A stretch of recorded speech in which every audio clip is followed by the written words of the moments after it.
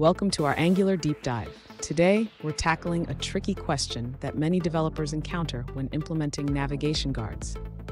Our viewer is curious about how to make CanDeactivate work correctly with the use of Location.back. So let's break it down.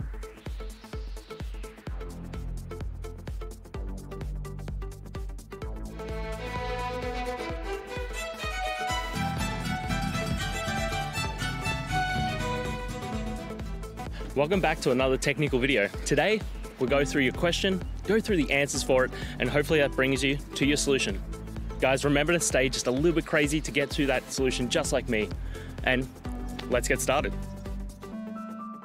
Let's begin by understanding the CanDeactivate guard in Angular. This guard is used to prevent users from navigating away from a component if certain conditions are not met.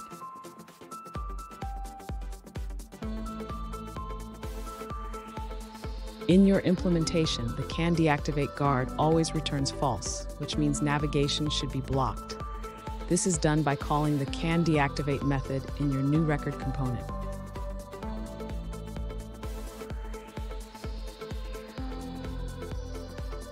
Now, let's discuss the behavior of the Location.back method.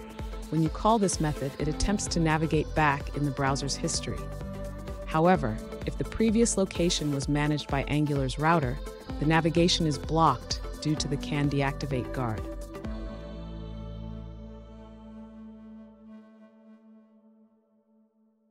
The issue arises when you repeatedly call Location.back. Even though the guard prevents navigation, if you reach the end of the application's history, it will eventually navigate outside the application.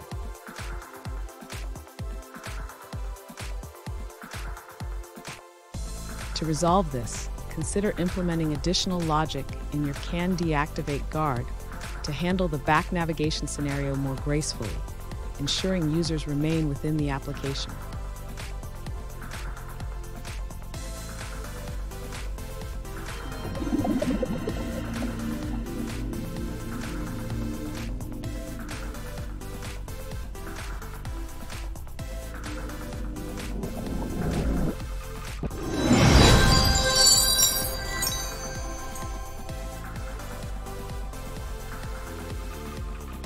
Let's now look at a user-suggested answer.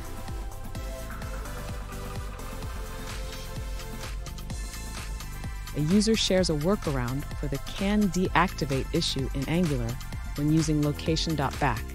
They mention it's a known problem that hasn't been fixed yet.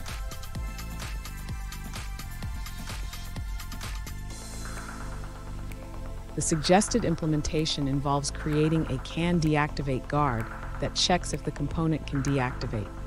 If not, it retrieves the current route and updates the URL.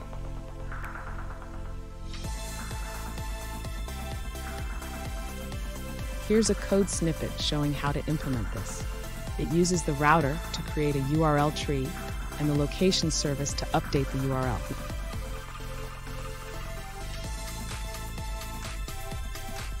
And that's it, guys. I hope the videos helped find that resolution that you're looking for. And if it did, please hit subscribe. I'd really appreciate it. Now, until the next time you need a technical video, I hope you have a good one. Cheers.